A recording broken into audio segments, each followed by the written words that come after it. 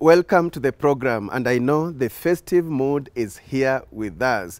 Today's show has a festive touch coming to you from two islands, worlds apart. One is Jersey Island, that is part of the UK, and the other one is Zanzibar, that is part of Tanzania. And this is what we've lined up for you.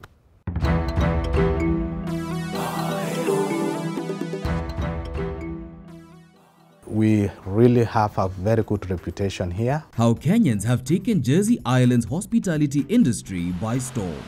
There are several hotels here in town. Every department is represented by a Kenyan, from the receptionist all the way to the chef, housekeeping, restaurant. Also on the show,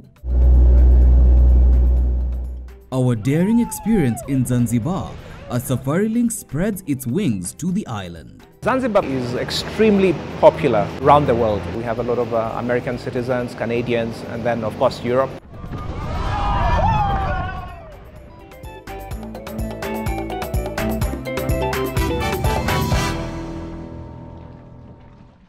Great. Let's begin the show from Jersey Island with Michael Simanji.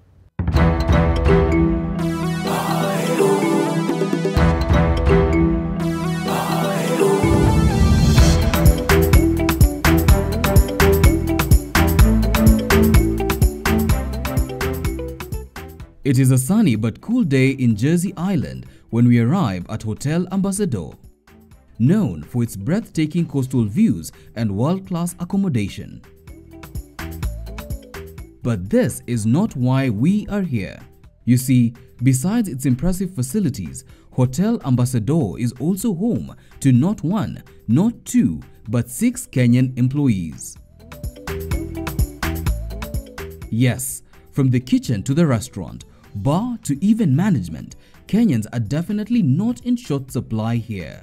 Quite unique considering we're about 10,000 kilometers from Kenya's capital, Nairobi. Isaac Kiprono is the restaurant manager. We've got a Portuguese, we've got a Polish, Romanians, and also Kenyans. In my department, I've got 2 Kenyans permanent here, 2 waitresses. When we are busy, we do contract part-timers from the other hotels, and we do get as many as we wish, depending on how busy we are. Sometimes I could have here in the restaurant up to 10 Kenyans. This is Isaac's 19th year on the island, but what exactly lured him here? In the year 2000, there was the first batch of Kenyans came to this island through Utalii College. It was about 8 of them. Then 2001, another 30 came. By the time it was 2003, 2004, there were about 400 Kenyans on the island. A friend came over and then I came to know about it.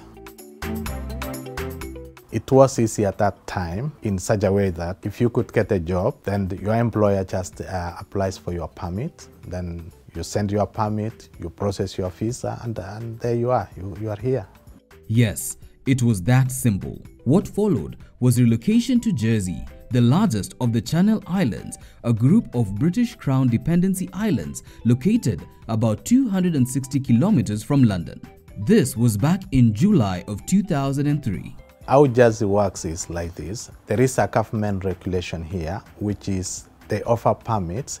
It's a 9-month permit. So you get a permit, you work, but then at the end of your 9 months, you have to be out of the island for 3 months. So you have to go back home 3 months, then your employer processes your permit again, then you can come over, you start again.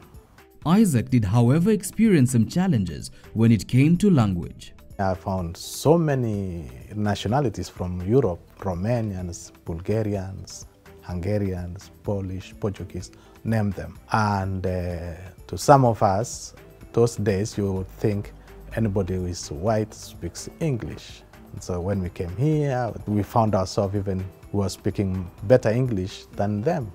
And it was a real language barrier. Isaac hails from Iten in Kenya's Elgeyo Marakwet, the county of champions. He has assimilated to the culture here.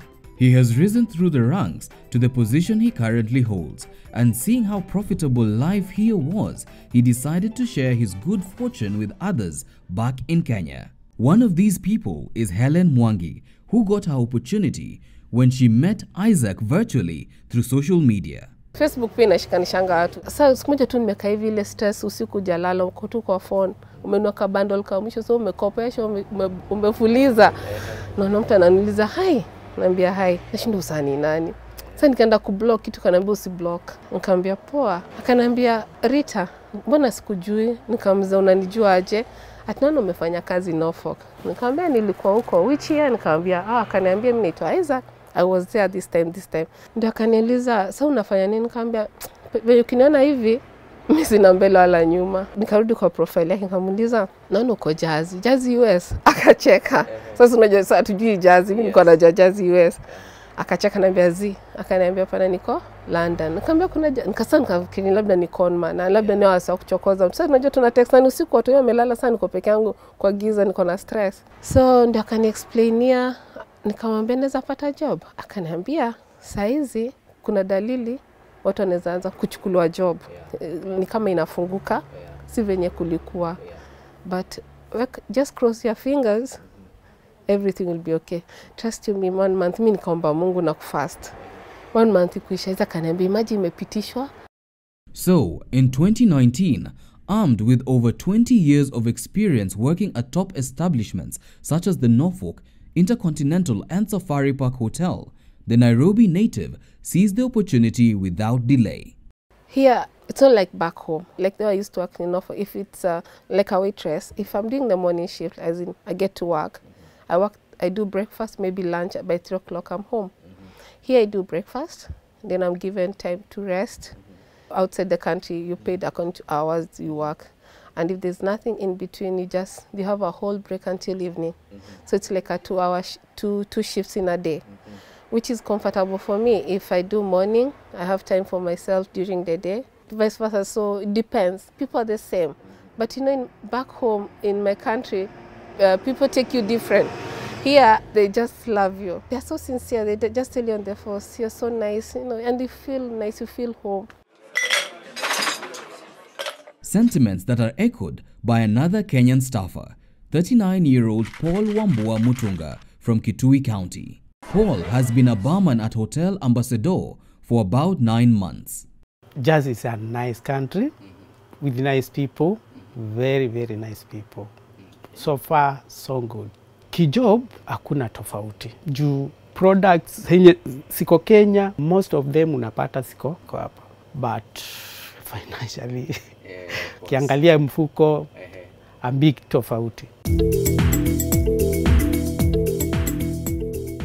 Jersey Island has a population of about 120,000.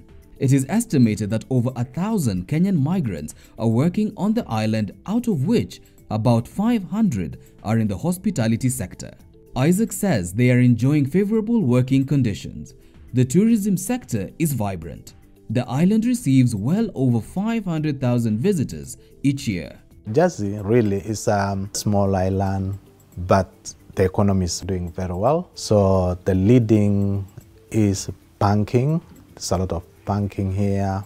There's a lot of people keep their wealth here. So banking is number 1. So number 2 is tourism. Then we've got agriculture.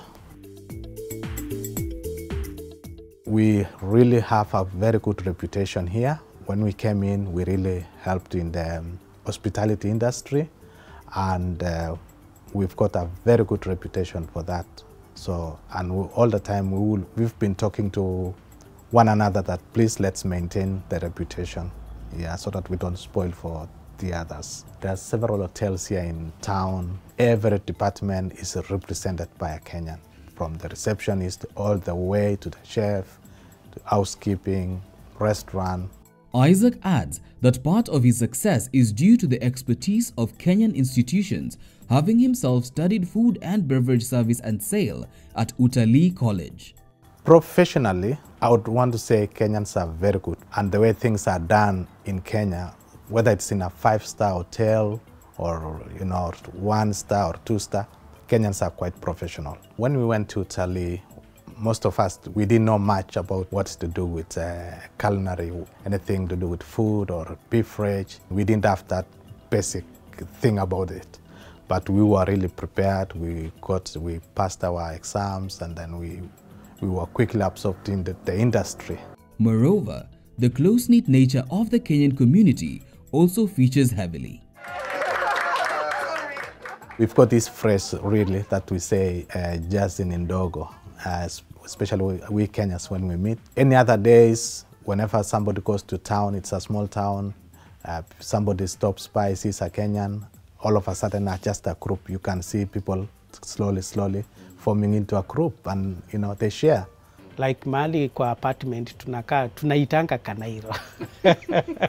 Tunaitanga Kanairo juu hiyo tuko watu wa Kenya wanne wale tunaisha hapo, kila mtu na room yake, but tunaita Kanairo. Unapata tuko tunaenda kwa mmoja, tunapiga mastori na Kiswahili hapo, tunafurahia, tunasikia enyewe ni kama tu tuko Kenya. We meet with them, we have fun, sometimes we go for drinks, we have dinner, tunaweza pika, tunaweza make ugali, tukimiss ama tuende tukutane na kitu tupike kanyama. Tukumbuke tu home. Alafu unajua pia una need watu wa kuongea, huwezi enda kuongea na watu, huwezi understand. Like so kapata Mkenya wawili alafu unaongea story ama kitu iko home, mtu anakuambia afanye hivi na hivi. At least unajua uko na watu wenyu huko na hawezi kuachilia. At the moment with the technology, we've got a WhatsApp group for all of us on the island, so at least we keep in touch. The gamble has clearly paid off for these three daring Kenyans here in Jersey Island. Their plans is to ultimately return home and enjoy their investments. But for now, their advice to those wishing to come here is don't be afraid to dream. It's worth it, especially ukikuja mindset yako ikuwe ni kasi, umekuja kasi na uwe ready kufanya kasi.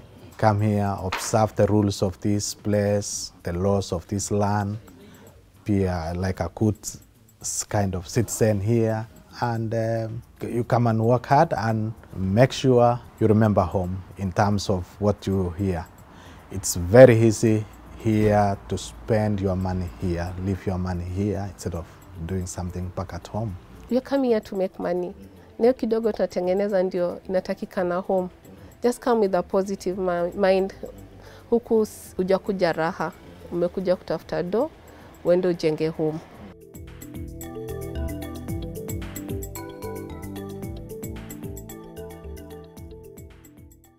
Thank you, Michael, for that story from Jersey Island. We now take a short break. When we return, our daring excursions in Zanzibar as Safarilink spreads its wings on the island.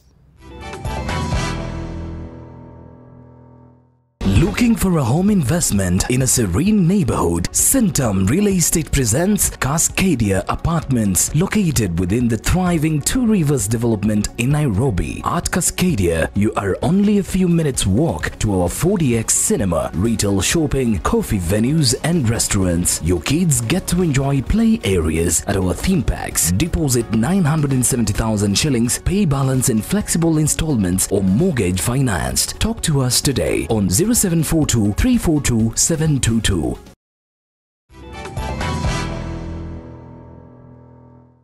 Welcome back. We are glad you are still with us. Let's now fly to Zanzibar with Safarilink.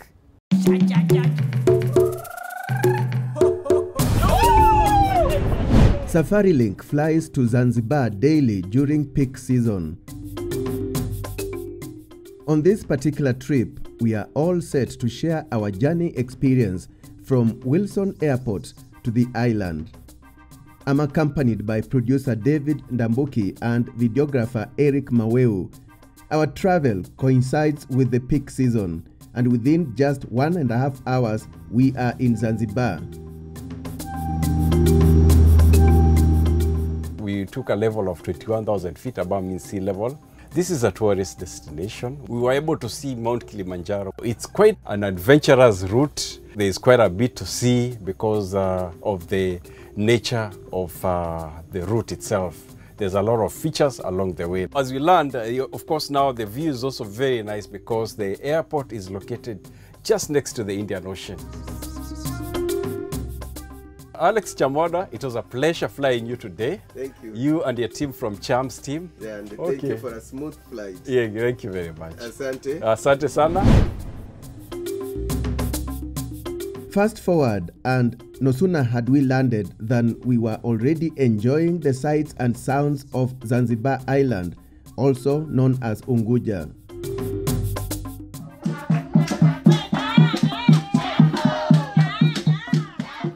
We are treated to this welcome by traditional dancers.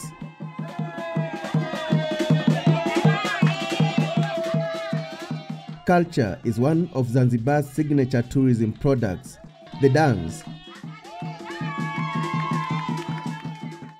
Wow, some physical exercise of sorts.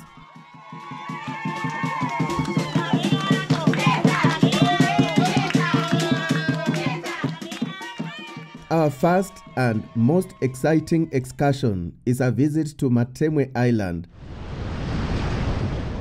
the island that is known for dolphin watching. And what a blend of the blue sky and blue ocean, with lots and lots of speedboats carrying tourists making rounds. Well, within no minutes we spot dolphins.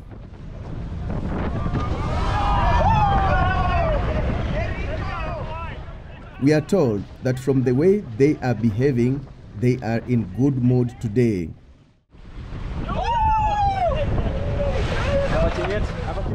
We are also told here you can swim with the dolphins, as they are friendly to human beings. Anyway, we may not have swum with the dolphins, but we had our own swimming moment. Maji ya Unguja huku, chumvi kwa wingi. Quite refreshing.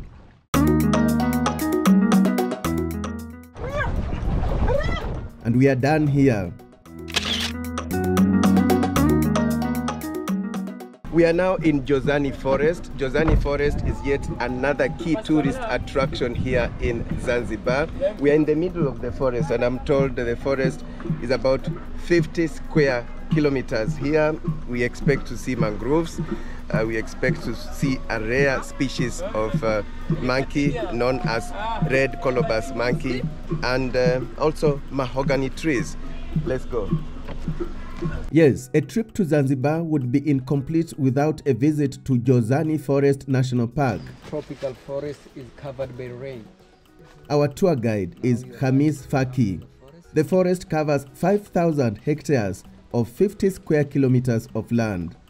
It is the source of hardwood used for the popular Zanzibar doors, also used in the construction of boats and other furniture, although the government is nowadays very strict on cutting trees in the forest.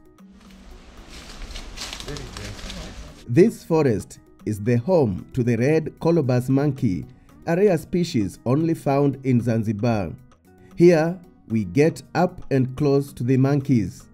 The red colobus monkey is unique. They live in 20-25 years. Every 2 years one baby. 6 months for pregnant, 1 year to care about mama and baby to care about the milk. So still they're living by group, family. This is one group.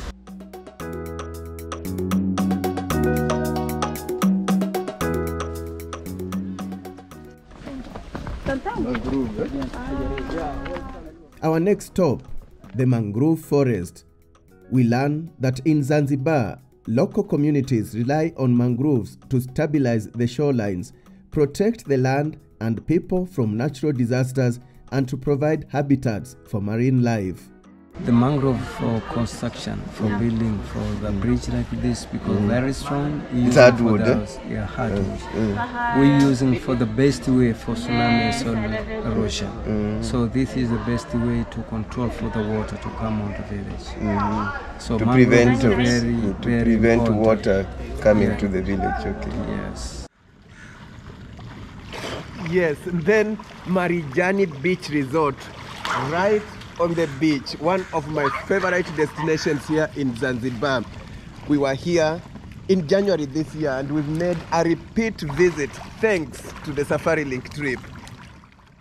So much to explore while staying at Marijani Beach Resort, which is now 1 year old. It was opened in December 2021. We are a full-service resort, so we have bedrooms, a selection of bedrooms. We've got the chairman's suite, we have executive rooms, standard rooms, we have twin rooms. We also have paraplegic rooms, accessible rooms if people are needing some specific treatment or attention. We are able to provide that. We have a spa, we have 3 treatment rooms, couples treatment rooms. We have some hydrotherapy options in the spa, restaurant, bar, restaurant courtyard. The good thing about our cuisine, what is unique about it, it's a fusion cuisine. We do a lot of fusion cuisine that is fusion of Western, Asian, but also primarily using the ingredients of Zanzibar. And Zanzibar being very well known as a spice island, we try to incorporate a lot of those spices into other cuisines. So we use the same spices, incorporate them within the Asian and European and international cuisine. Stone Town, yet another key center of tourist attractions in Zanzibar, also known as Mji Mkongwe, is the main city of Zanzibar. Streets are busy. Restaurants too, with both local and international tourists grabbing a taste of Swahili cuisine. The history of slave trade is among the attractions that bring tourists to Stone Town. Remember, Zanzibar was the biggest slave market in East Africa. Then the prison island. It was used for confining rebellious slaves.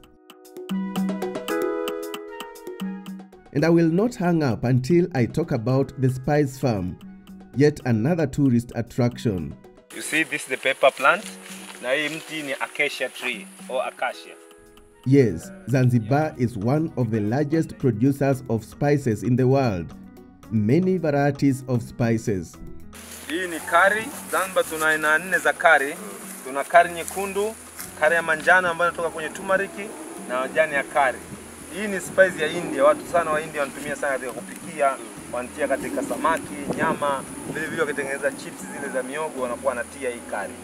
Lakini hapa Zanzibar wanatumia zaidi kama dawa, kama medicine. Indeed, with the effort to market East Africa as one destination, Safarilik's entry into Zanzibar makes a perfect timing. Zanzibar, by the way, is extremely popular around the world. I think it just starts with the name. It sounds very exotic. Everyone, very mystical. Everyone wants to go to Zanzibar. So if you look at the key source markets, Zanzibar is really up there. We are primarily a safari airline. So we have people typically book what they call a bush and then a beach safari. Once they're done with a bush safari, they want to do an R&R, rest and recreation, and typically that's when they want to go to the beach. So what we do is we offer our clients alternatives. We start off with Lamu, because we fly to Lamu daily, we fly to Malindi daily, we fly to Diani daily, and then we also offer Zanzibar. Our biggest source market for tourism still remains the US. So you'll find that we have a lot of, basically North America, so we have a lot of American citizens, Canadians, and then of course Europe. So our traditional source markets, that's really the UK, Germany, Spain.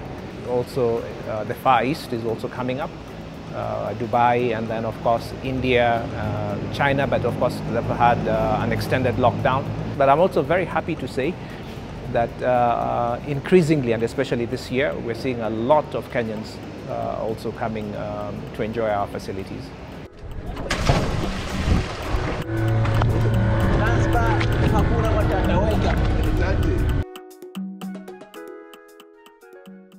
Wow, what a memorable stay in Zanzibar. And remember, it's just 1.5 hour flight between Wilson Airport and Zanzibar. And there are efforts to market East Africa as one destination. That's how we end our show today. I believe you are already in the holiday mood. And on behalf of Chams Media and our broadcasting partner NTV, many thanks for watching and enjoy your Christmas.